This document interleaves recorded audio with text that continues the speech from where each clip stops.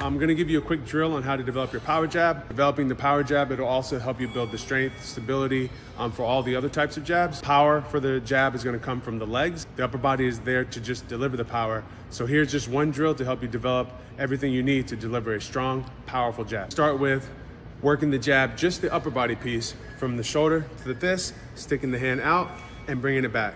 Then we're gonna add the leg piece, the footwork it takes to just advance the body forward, and then we're gonna put them together. Step number one is just the upper body, extending the left hand out, turning the palm to the ground. Step two is just applying the footwork, keeping the knees bent in the boxing stance, pushing off the back foot and advancing forward. Just the arm, just the legs, and then put it together. Repeat that over and over for 3 minutes at a time. So that's your drill. Remember, do not skip steps. Layer one piece at a time. I have a few more drills on how to develop the power jab, but that's step one.